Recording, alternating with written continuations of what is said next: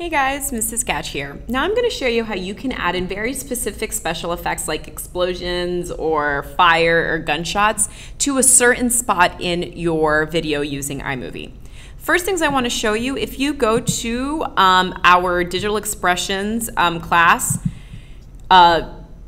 feed here, I put in two links that'll be really useful to you. One is this right here, Creative Commons stock footage websites, and as well a link to this folder in my Google Drive, which is all stock footage. All of these are Creative Commons and you can download them and use in your own film. So I would suggest you go ahead and check them out and download what you need. If you want to just go ahead and go to a certain website, one that I recommend actually is one called Production Crate. It's actually changed, Production Crate. And this is just a place where you can download all of those things that you imagine whenever it's a special effect. They have really weird ones like a head or a cleaver, but they also have blood, one where you can show someone like falling through an earthquake hole. There's several things that you can use. I will warn you that with Footage Crate or /Production Crate, it is not free. If you log on, you only get 2 downloads for the day. And if you create an account, that's still free. You only get 5 downloads. I have an SAS VidPro one, but if I share it with all of you, it's clearly not enough. So, but as you can see here, the background's a little bit different. The background is black, and that actually is going to come in very handy and important. If you go into our Google Drive folder, there are 3 here that you can download. That say Footage Crate, and you'll be able to use them. So I would download and import into iMovie before we get started. So here I have already downloaded some things to use.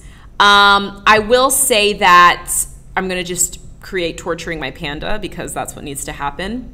So here I have my background. Whenever you're doing green screen or special effects, what's in the background is the first thing on your timeline. And then I'm going to put in my special effect. So here, let's check out this fire explosion. I think I want to set his head on fire. This panda has been bothering me.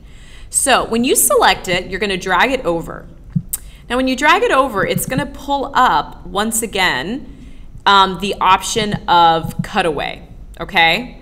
You do not want it to cut away, and you also don't want it to do green screen. What you want it to do is something called picture-in-picture.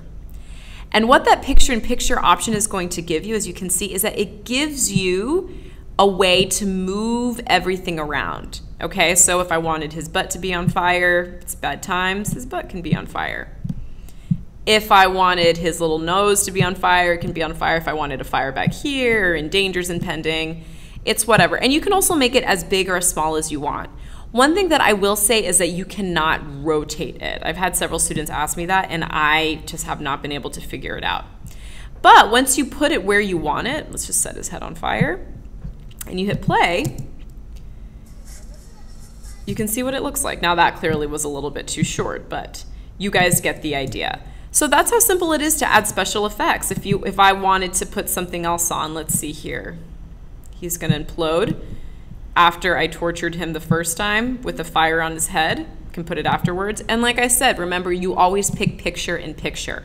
And that's what's gonna give you the ability to use what you want. So here he just had a very intense fart, and it's just gonna go, ah. All right, so as you can see, these aren't the best special effects to use, but this is exactly how you would put them in specific parts in your film. Hope this helps.